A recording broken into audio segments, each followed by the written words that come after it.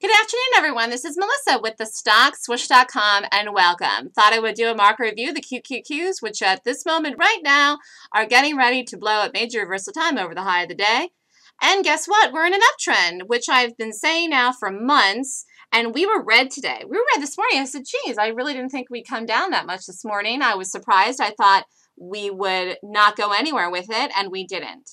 And we were an immediate buy as soon as we came into support. It was one of those strange looking things. Now let's go over why it happened. And in this moment here, as I'm doing this, they're doing this video, this is probably going to blow right over 28. Let's see. Anyway, so what happened was we gapped up this morning and there was tons of econ out at 8:30. And I said, you know what? I really think we're probably going to gap over this area. We didn't. So then what if we did, we would have been an immediate buy. We would have just blown higher. You could have bought it on a 1 minute high and been in. But we didn't do it. So then we were hanging loose here. And then we just went, dude, and we went, dude. And then there was some kind of news story that came out. And this, these are things you're going to have to watch in the upcoming months here. All these things that are going on, the talk about things that are happening in the world with the possibility of, war looming in different areas of the world. So you do have to be on alert for different news things. However, really, we just came into support. So we dropped off a cliff when the news came out and got bought to support. Got bought right at support. Where is support? The low here was 76.05, really was 76. Here's an area, 76.04, and this number here, 76.03. So we came right down and just sat our butts right on here and bounced immediately, aggressively. At the time that the bar was solid red, I said in the live trading room, we're not going to close like this today. We're going to do a tail. I don't know what kind of body we're going to have with the body. It's either going to be a red body or a green body. But I said we're going to have a tail today. We're not going to hold like this. We're not going to close with this big, humongous red bar. We're not going anywhere. And we bounced immediately after set off support. And we actually failed on every 1 to 5 minute sell setup, which people were trying to short, which was not a good idea. We never even triggered on a 15-minute sell setup, so there was no 15-minute to squish people out.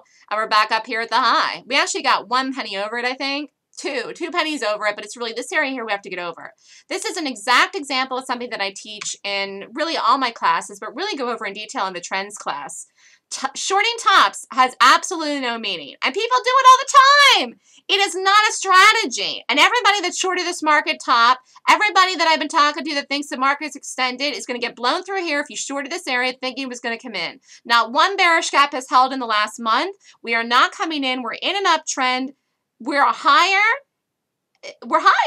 And people that are waiting for the confirmation that didn't buy here, people that are waiting for the confirmation that didn't buy here. People that are waiting for the confirmation that didn't buy here. People are waiting for more confirmation that didn't buy here. Although you can see people bought here and it got the lift. But after this, actually people have been waiting. This is the confirmation that people that are waiting for extra confirmation for a break over here will not wait any longer.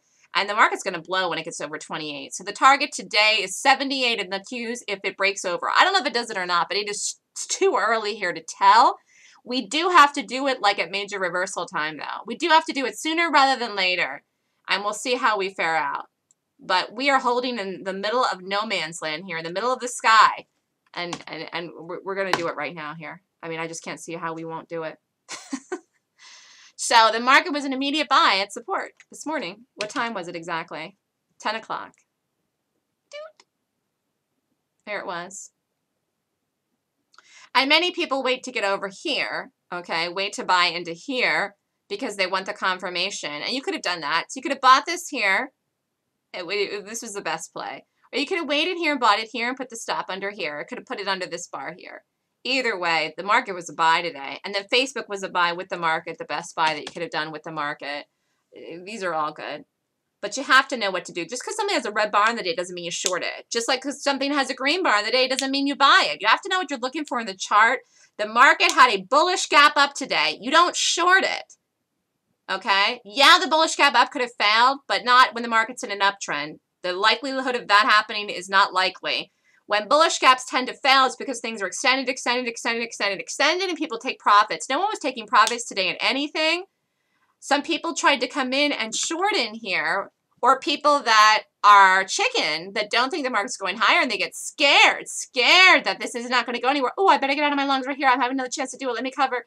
No. The real power, the real people, the power money people, the people in control, the institutions are buying. And any chance to get in here more to buy, they'll do it. And there you have it. Beautiful show of institutional money in the market. I have no idea if we get over that area today or not. It is looking very likely. Either way, we will not trade today down to that low. We won't make it down to that low today at all. If we don't rally hard over the high of the day, we're going to close with some kind of body. The body could be green or the body could be red, in which case it's in this range in here. Like if we come down in here and do a buy setup into 2 o'clock and blow through here's some major reversal time, that makes sense, or right now. Or we just close in this range, and then if we do that, we're just going to gap right up on Monday morning. We'll just gap straight up here on Monday morning. This is so bullish. Can you see this huge thing here and this huge thing here? This is very bullish. This thing here completely retraced itself 100% in the blink of an eye without even hesitating or breathing. That's bullish. Buy strength, short weakness. The market is bullish. If you'd like more information or you want to learn how to read gaps, which is how I know how to read the market this well, then email me at melissa@thestockswoosh.com. Learn how to read gaps to trade this fall and make money in the market, to read the market right. The class is next weekend, September 14th and 15th. So if you'd like more information, email me at melissa@thestockswoosh.com. This is the QQQ Reviews. Higher. Have a great weekend, everyone.